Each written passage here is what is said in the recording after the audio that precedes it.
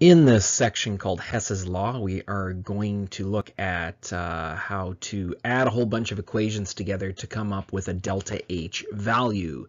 This is generally maybe a little easier section than the last couple because there's no real calculations. You're just sort of manipulating equations. So the basis for the calculating enthalpies, we've got Hess's Law. And it says the overall enthalpy change in a reaction is equal to the sum of the enthalpies of the individual steps. So we're going to have individual equations. We're going to know our final destination, and we're going to need to manipulate those individual equations to come up with a final answer. So this means that the energy difference between reactants and products is independent of the route taken to get from one to the other. Independent route. Let's talk a little bit about that here. So this is supposed to represent a mountain. We have a mountain climber who's going up and down the mountain, and we have a miner who is going under the mountain. And they both start here, and they both end here.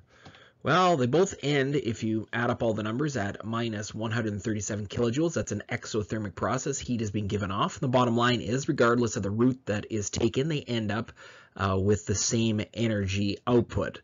So it doesn't matter of the route. It just matters where you end up.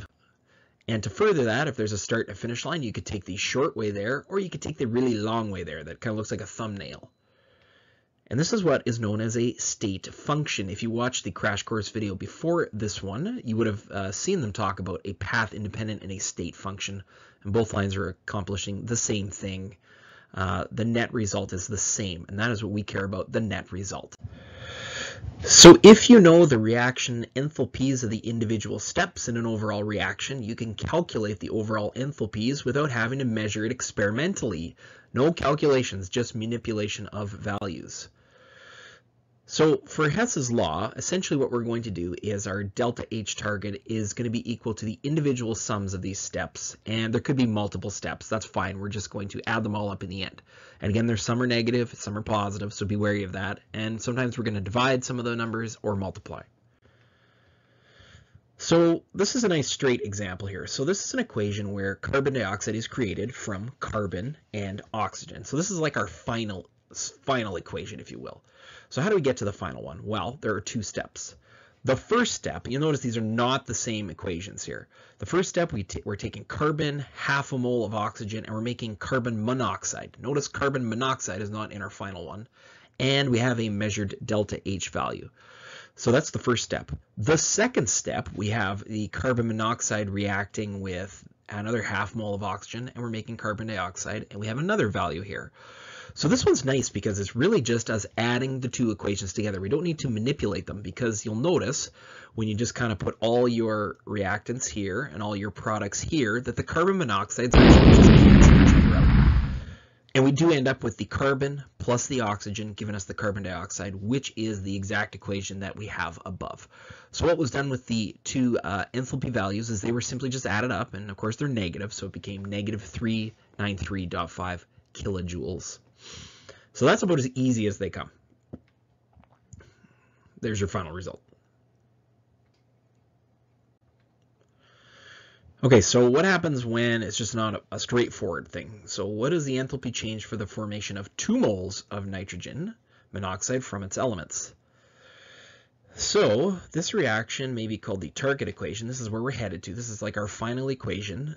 We actually have 2 equations, though, to create it.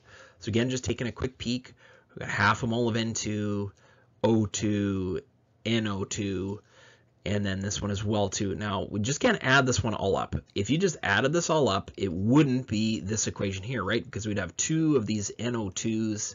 I mean, right there, it's just not the same. So yeah, and a bunch of other stuff here, what, like 3/2 oxygen, et cetera, et cetera. So we're gonna have to manipulate both of these equations. Now, there's a couple of legal moves that you can do. So rules to follow.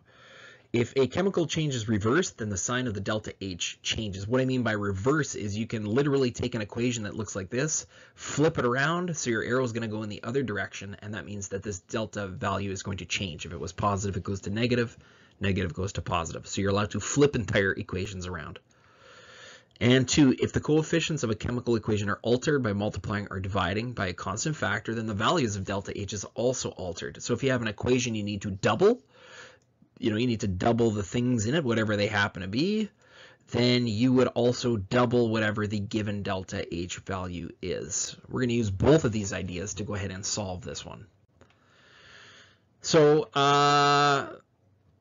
there is our target equation. So let's take a look what we need to do with those two sort of individual step equations to make this thing work out. So first thing we're going to have to do is it looks like we're going to have to double both of these equations.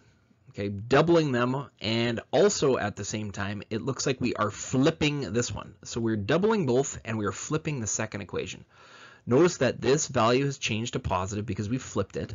When the reason we flipped it is so that these NO2s are eventually going to cancel out, the two NO2s.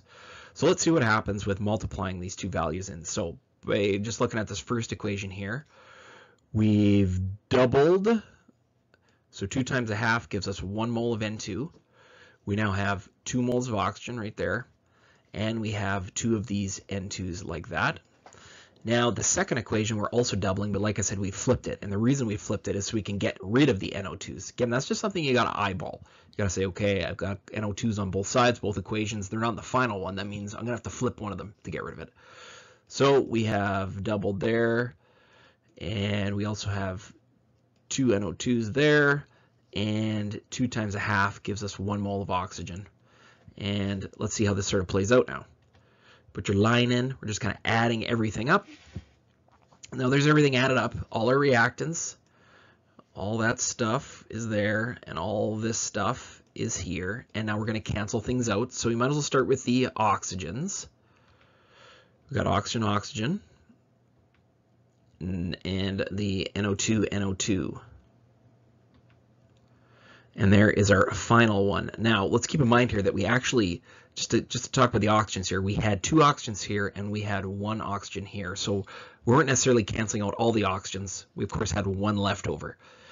So our nitrogen and our oxygen and our nitrogen monoxide gas. Now we haven't really looked at what's happened with these values here, so let's do that on the next slide. So there's the math. We were doubling that, ended up adding those together, 180 kilojoules per mole. What does that mean? It means it's endothermic because we have a positive value here. And you can always write a final equation. So there's our final equation with our delta H included. We'll take a look at one more example here. This one's a little more complicated. So this is going to be our target equation. We've got solid carbon plus hydrogen gas giving us methane gas. I want to calculate this value here. We've actually got 3 individual steps to work with for this one. So there's our target equation at the top, and we have our 3 target equations right there. So now it's kind of worth just sort of eyeballing things and seeing what the deal is. So the first thing I spot with this one is that methane is a product, and the only equation methane appears is right there, and it's a reactant. So the first thing I think we're going to have to do is flip-flop this equation, and then that is going to become a positive value.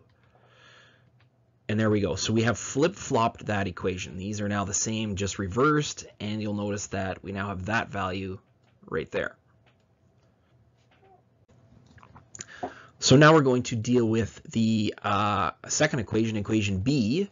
If you'll notice with equation B, we need to end up with 2 moles of hydrogen, but here we only have 1 mole. So we're going to double the entire equation B.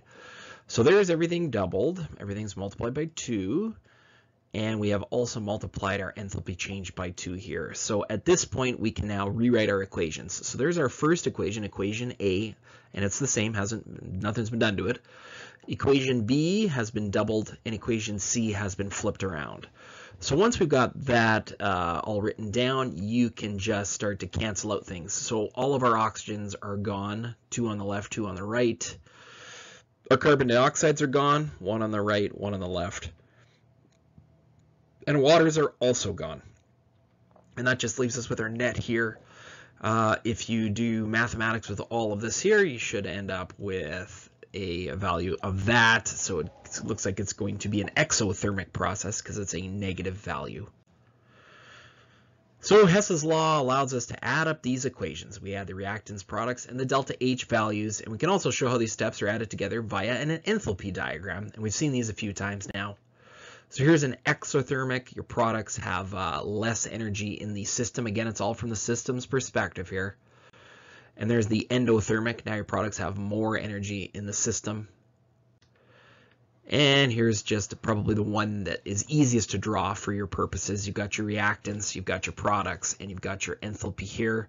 So this value is negative, so this should be an exothermic process. And here's one that is endothermic.